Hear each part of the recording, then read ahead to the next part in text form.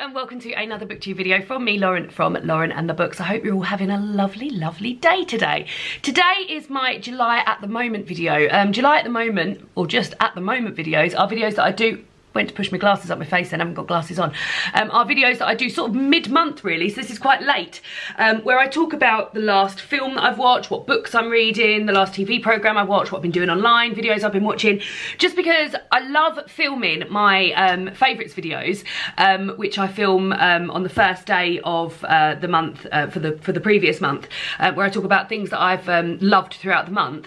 And I was finding that I was having more and more things that I wanted to talk about that weren't necessarily my favourites.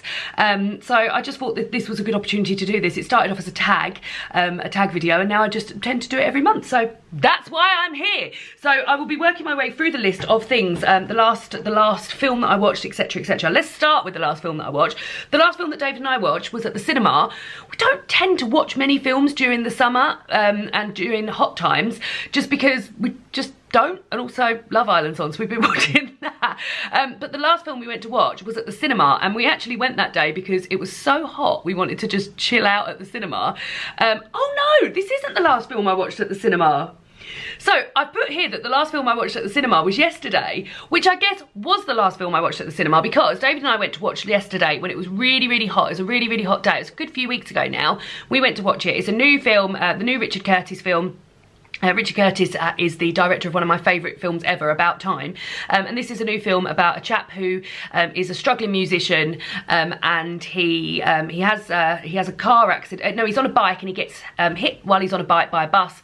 When he wakes up, there's been a massive like power outage, and nobody in the world remembers the Beatles apart from seemingly him. So he sort of like this comes about when he's talking to his friends and stuff, and then as he's been a struggling musician, he decides to sort of pass off some of the Beatles songs as his own.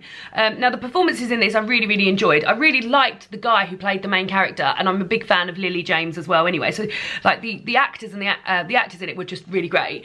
But what David and I found is that we didn't really ever feel like it was, like, it didn't make me feel happy, like, because he was passing off songs that weren't his, he was never truly happy. So like on the occasion, like he'd do an album of Beatles songs and try to pop one of his songs on, and it wouldn't, like, nobody would like it. So he was never really truly happy, which sort of like I never felt truly happy watching it because I could see that he wasn't having his best time. So yeah, it was a strange one, like, and I didn't, like I said, I enjoyed the performances and I enjoyed the songs and stuff, but like as a plot for me it just didn't really work. So soz, but that's how I felt about it. But the actual last thing I saw at the cinema, which doesn't count as a film but I will mention it here, is a Westlife concert in Croke Park. So I'm a Westlife fan. They're an Irish, I would say boy band, but they're not, they're a man band, and they were very popular sort of like early 2000s, and my two friends Emily and Jenny are big Westlife fans as well, and we went to see them earlier in fact the day after I went to see the Spice Girls. It was a bit of a sort of like reminiscent week, and their last performance of this current tour, which they performed at Croke Park in Dublin, was put out on cinemas, which I see is becoming a more and more popular thing. I've actually saw something on Facebook this morning that said that the Love Island final is going to be shown for free at local cinemas. So yeah, it seems to be a more and more thing that they're showing like concerts and big TV events and things like that at cinemas, which is lovely because some people can't afford to go to the concert, like, but you can afford to go and see it at the cinema. So yeah, I really enjoyed it, and it was nice to sort of like, the people that we were sat in the cinema with were also really big Westlife fans. We were all sort of like singing along. There was a big sort of camaraderie feeling, but just to sort of chill with popcorn and sweets and a drink was just a really, really nice thing to do. So that is the last thing I saw at the cinema. I don't know if that counts as the last film I saw at the cinema, but very much enjoyed it, very much enjoyed it.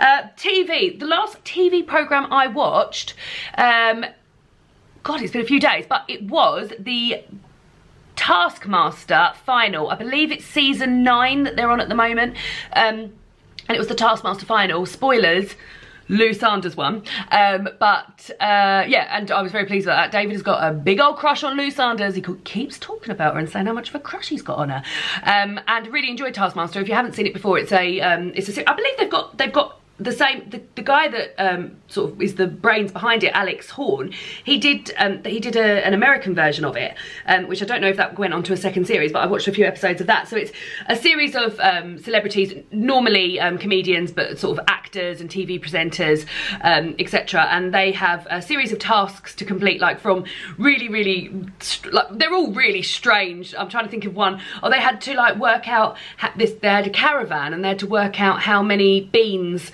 the caravan was in diameter, like baked beans, and like other things, like they have to make films or make trailers for stuff. And yeah, it's just really random stuff, but I really enjoy watching it, and it's just such cozy, comforting watching.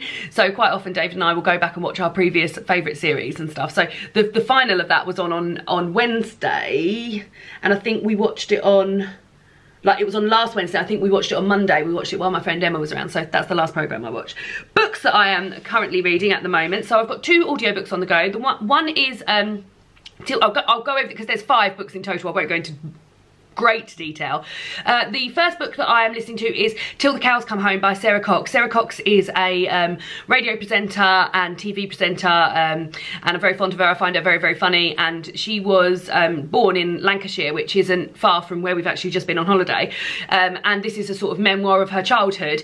What I will say is, like, it's fine, I'm enjoying it, but I'm getting a real feeling of, you know, like if you're at someone's house, so if I mention, like, so say I was at, like, yeah, you're at someone's house and you're with their family and they're all having a meal and they're talking about memories from when they were a child, and like to begin with you're like, oh yeah, that's really interesting, oh that's interesting, and then it just goes on for like hours and hours, and you're a bit like, right, all right, well I've heard all this now, should we talk about, don't know, something that's on telly or what's outside the window?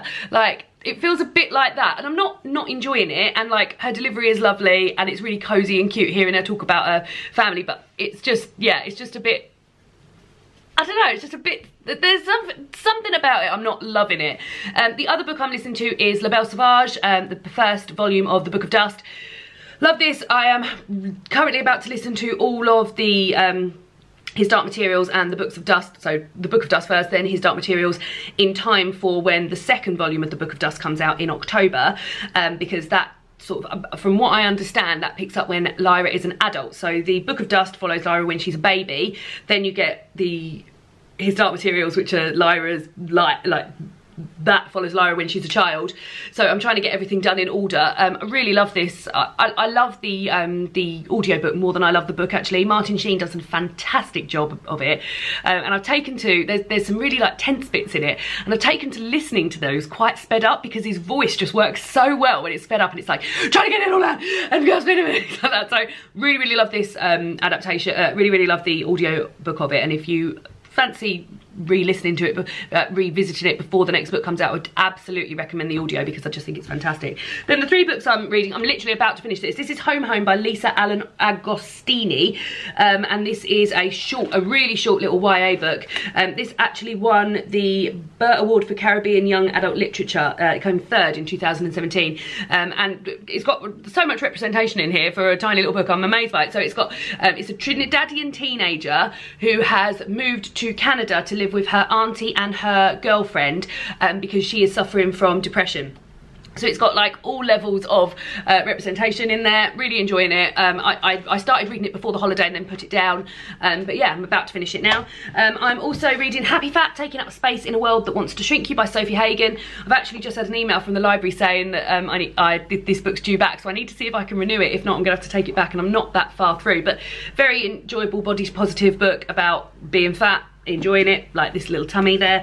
And then this is the book that I am reading for my online for my Patreon book club. This is Hunger by Roxane Gay. I'm still about a third of the way through. I need to crack on with this a bit more, because we're discussing this next weekend. So this is a memoir of Roxane Gay's, it says here, a memoir of my body, and this follows Roxane Gay and her relationship with her body following a devastating sexual assault on herself. And yeah, interesting and very important. So those are the books that I'm reading. Music. So David and I, ordinarily when we go on holiday, where we've just been, and we always drive on holiday because we holiday in the UK mainly, we always make up playlists and things like that and listen to them. We didn't listen to any music the whole way there or the whole way back, because we were just listening to audiobooks and podcasts, which was obviously for me an absolute joy. and Joy links into my favourite song. There was a song by Bastille called Joy, and I heard it for the first time on Graham Norton when Andrew Scott was in it. Andrew Scott, I love you. I heard it for the first time, and I've been listening to it loads, and I just love the song. I really, really love it. It's really joyful, which is shocking for a song called Joy, but it really reminds me of David. Like, the lyrics are like, joy when you call me, like I see your face on the phone and it makes me light up, and it does make me light up, and how do you always know when I'm down, and it's just lovely. I will link the video to the song down below because it's absolutely lovely, and I love Dan from Bastille's voice. He's just got a fantastic, very unusual voice, very sort of like, can hit all the notes ever. I'm not even going to attempt to hit the note that they hit in Joy because it's just amazing, but yeah, he's got a really, really unusual and impressive voice. So that is the song that I've been loving. Podcast, I've just listened to A Good Read, which is a Radio 4 podcast. I listen to podcasts every single day, but the last podcast I've read, because that's the point of this video, the last podcast I've listened to is A Good Read by Radio 4. So this is a Radio 4, one of their bookish podcasts, where they talk about, they get celebrities in and they talk about a good read. So they have 2 celebrities in, and the host also puts forward a book. So it's very, very short snippets, sort of like 10 minutes discussion on each book, maybe not even that. And the episode I just listened to was Dolly Alderton, who is a journalist whose both of her podcasts I absolutely love. And I've got a book which I need to read as well. I don't know why I was looking there, it's over there. And also Claire McIntosh, who is an author that I've seen talk before at Lush Book Club. She previously has written crime books. She's an ex-police officer, but I know that her recent book is not a crime book, so I'm interested to do that. And they were just talking about 2 books that I'd never heard of, and then the host brought up a book that I had heard of. But it's just a really good way to get recommendations and to hear about books that you otherwise would never hear about. So very much enjoy that podcast and would recommend it because they have some really good guests on there, and you get to hear about some other books, and it's just always nice to hear people talk about books. Always enjoy it. The last 2 things are things that I've been doing online. Things that I've been doing online, and also the last YouTube video I watched. So the last thing that I did online, and I've been doing it a lot because I've become quite into this. Oh, I need to find out what my code is. Hold on. Got my code. So the last thing I've done online is something that my cousin Laura recommended to me because she's wonderful for recommendations, and this is a company called Splosh, and I've got their app on my phone which I am going on daily because I've become obsessed with it. So Splosh is a company by which you buy household products, and I've got some here that I'm going to show you, where you and you're able to save plastic because you are no longer buying plastic bottles, new plastic bottles every time you buy these products. So what you do is you buy whatever products you want. So for instance, I've got the fabric conditioner, laundry detergent, washing up liquid, hand wash. This is my favourite hand wash of all time, green tea and mint. It smells amazing. Like, it's in my bathroom that I don't even really use, and I've been going in there just to use this. And shower gel. This is lemon and ginger shower gel that David and I have both been using. He is very picky with his shower gel, so I'm so pleased that we found one that he likes. So you buy a sort of starter kit of these plastic bottles, and then from then on you get refills, and they come in the post like this. So this is my mint and green tea refill. So it comes in a cardboard box like this, and this is the refill, and in here is 6 bottles.